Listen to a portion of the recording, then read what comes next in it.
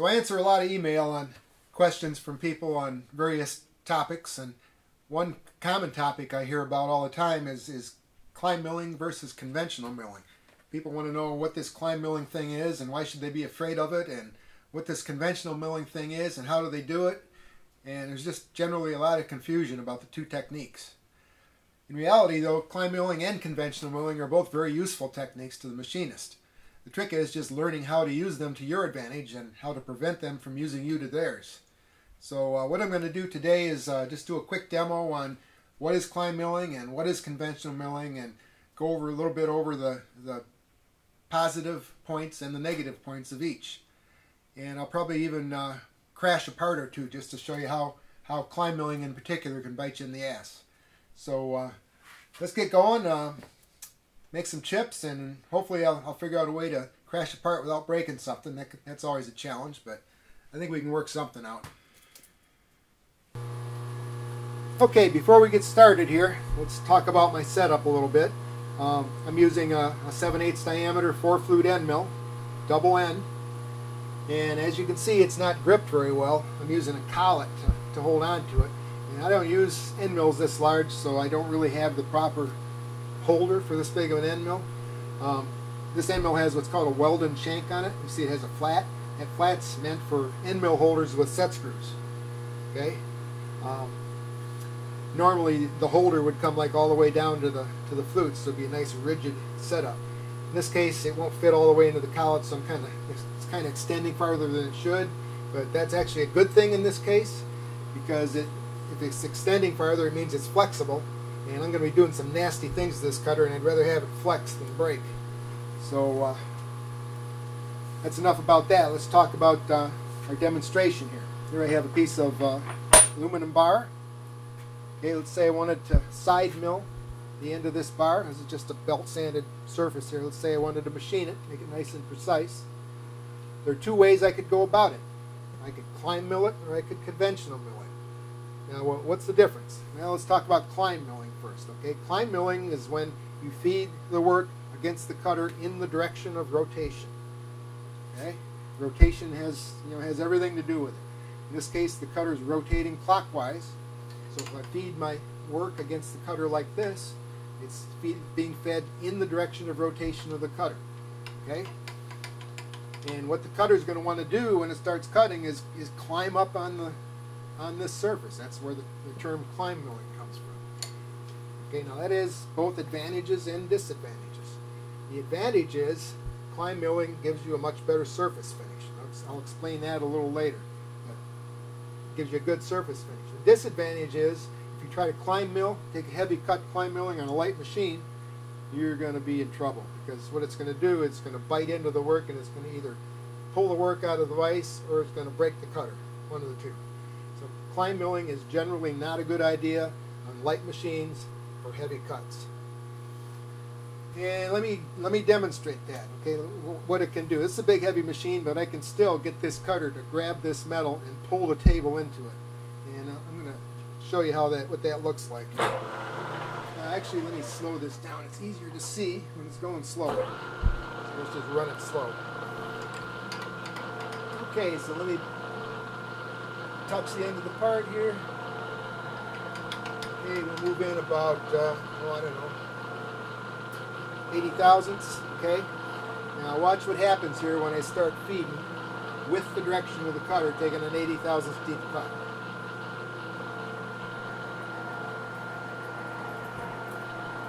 Okay, see the work getting pulled into it, and the loud clunk that goes with it. Okay, that's what you're looking at, is the part grabbing the work and pulling it.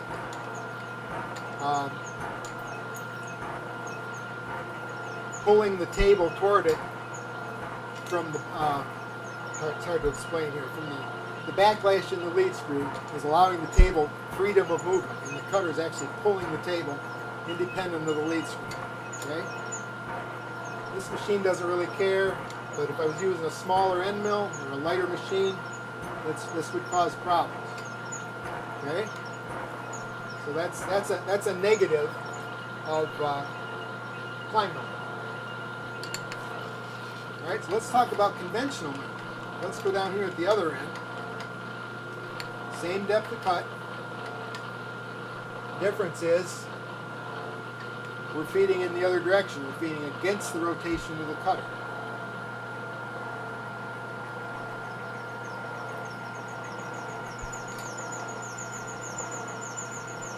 Okay, notice you don't see any of that jerkiness. It's not trying to pull the work into it. Okay, what it's trying to do is trying to push the work away, but it can't because there's no backlash in the lead screw. It's trying to. It can't grab it, and the table is not floating when you're feeding in this direction. You're feeding right directly against the screw itself. So this is what you should be doing if you have a light milling machine for heavy cuts, is conventional milling.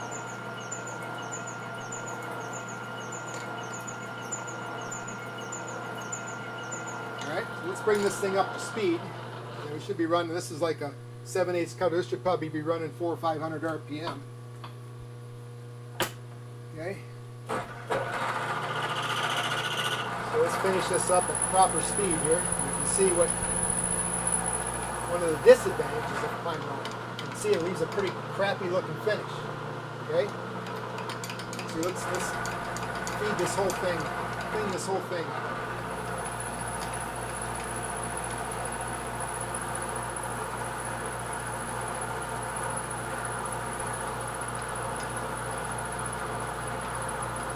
Okay, I just climb milled this entire end of this part.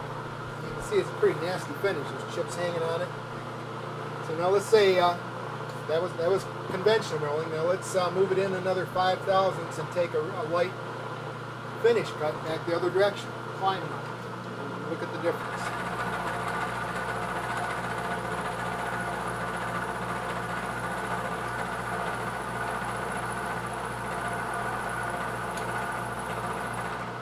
Okay, and that's the advantage of climb milling. It leaves a really nice surface finish.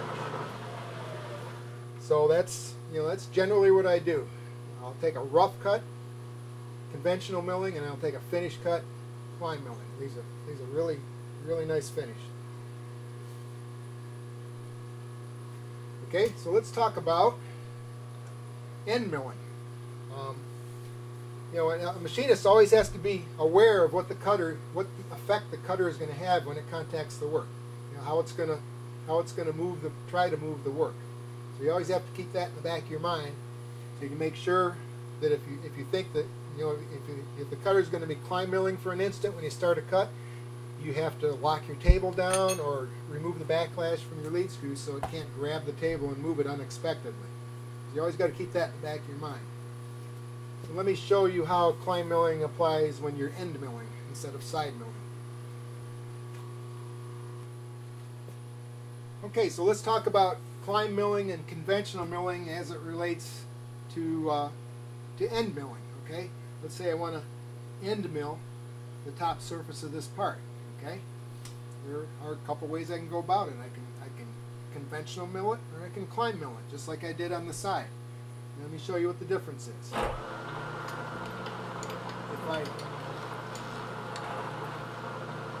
If I start here on the back side and bring the work toward the cutter, okay, I'm going against the rotation of the cutter. I'm conventional milling on this back side.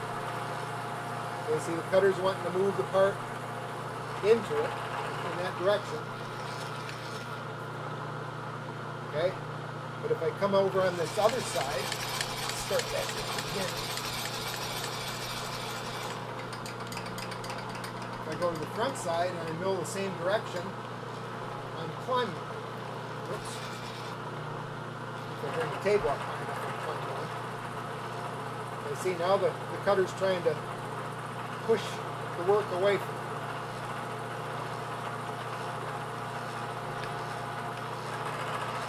Okay, now this, it doesn't seem like much, but I'll tell you what, I get a lot of people pointing out when I'm milling, when I'm squaring up stock, like I have the video out on squaring up stock on the milling machine. I'm constantly getting critiques from people saying, hey, you gotta use a file and remove those burrs before you turn the part over. So there's all kinds of burrs there. You can't set a part on a burr and expect it to be square.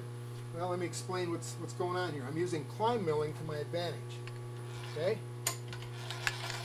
If I climb mill all around the outside of the part like this for my first cut,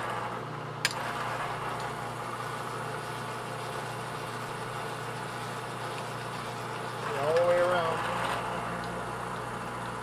it doesn't create a burr. So I can save myself a lot of time by not having to remove that burr. See, there's nothing there. Okay? Nothing. I mean, normally you slice your finger open doing that, but not if you climb mill around the outside first. And once you get the outside done, then you can go back in the middle and finish up.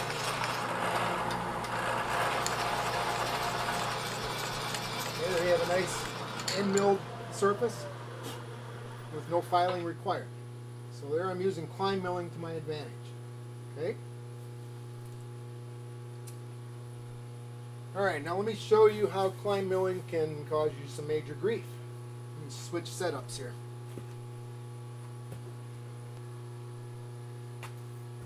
Okay, let's say we have a part clamped in the vise like this, and let's say I want to mill a step in this thing. Let's say I want to mill a step out of it like that, okay? So throw the part in the vise, gonna side mill it, okay? I'm just gonna run up against it. Should be an easy thing, right? Well, let's see how it works out for us. Okay, just touch the front of the part, move in a little bit. I don't know however deep your slot is. Let's see what happens. Okay, well, what happened is we just scrapped our part out. Okay, because climb milling caused the end mill to bite into the work, and being gripped sideways in the vise like this, it wasn't a very substantial grip, and it moved the part. Okay? So what we would have done is, if you were using a smaller end mill, you probably would have broken your end mill, and we also scrapped the part out. So let's see what a better way to do this would be. Okay, first of all, holding a part like this and milling it so that the end mill wants to move the part sideways is generally not a good idea. You just saw why it's not a good idea for climb milling. I mean, I can get away with conventional milling without a problem. Okay, if I do the same thing, I come over on this side and I mill against the rotation of the cutter, I'm probably going to be okay. Okay? If it does grab, it might move the part a little bit, but it's not going to crash like it did the other way. So then I can come back and take my finished cut the other way. Life's good. Okay? A better way to do this would be to rotate the part this way. Okay?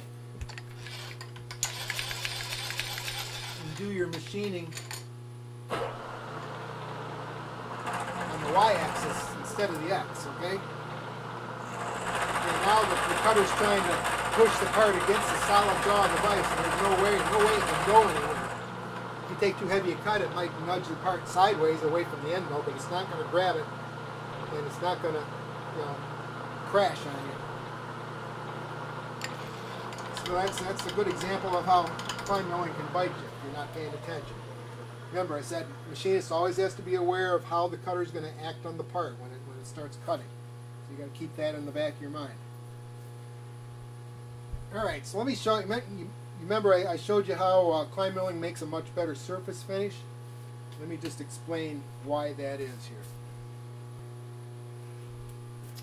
All right, so let's see if I can explain why we get a better surface finish climb milling than conventional milling. Let me do a quick sketch here in my vise dry erase board.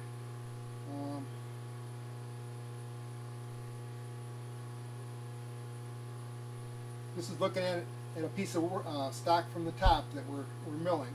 This is our cutter right here. Okay, cutter rotation is clockwise, and the direction of feed is in this direction. So we are conventional milling here. Right? Now what happens is when you conventional mill, your cutter starts out with the thickness of the chip is 0 where it starts out. Okay? And that's where the bad surface finish comes from. Your cutter requires a certain amount of pressure on the work before it starts cutting. So before that point, it's just kind of rubbing along the surface and generally just kind of smearing the metal. It's not cutting it nice and clean. And then as it travels into the work, it gets a little more and more pressure on the cutting edge until it breaks through the surface and starts cutting. So what you end up with is a chip that starts out with 0 thickness, and then as the cutter travels and rotates, you end up with a chip that's shaped like this. Okay? Don't forget, we're feeding in this direction, and there's more than one flute. So as the cutter travels and rotates, it creates this sort of wedge-shaped chip. So it starts out with 0 thickness, ends up with some thickness depending on how fast you're feeding and how fast you're rotating. Okay, this makes a crappy finish because, like I said, when at the start of the cut down here, there's 0 chip thickness, and it just kind of smears the metal. That's why you end up with chips stuck on the side of the part when you conventional mill. So now let's take a look at climb milling. Just the opposite. Okay, we've got a block of aluminum or steel or whatever we're cutting here. Okay, we've got our cutter like that. Direction of rotation is clockwise, and we're feeding in this direction. We're feeding with the direction of rotation of the cutter. Okay, now as these cutting edges, as these teeth come around with the cutter or the work feeding, okay, the start of our cut is thick, okay, and as the cutter rotates and feeds, the chip gets thinner until it's 0 going out, and then it makes a nice, then it just kind of exits, okay, the cutting edge. So what we end up with here is a nice clean entrance and a nice clean exit of our cutting edge. So we get the same shaped chip, it's just in reverse. We start out with a thick cut, end up with a thin cut. There's none of that smearing going on here because the cutter, when it gets to the end of the material, it just comes out. Okay, it releases. It doesn't have to build up pressure before it starts cutting like when you conventional mill. So that's why you get a better finish, climb milling over conventional milling. Okay, so that's all I have on that. Just remember, keep your mind going, and whenever you, before you ever take a cut on a piece of metal, have it down in your mind what's going to happen, how that cutter is going to interact with the part, and it should keep you out of trouble. Alright, I'll see you next time.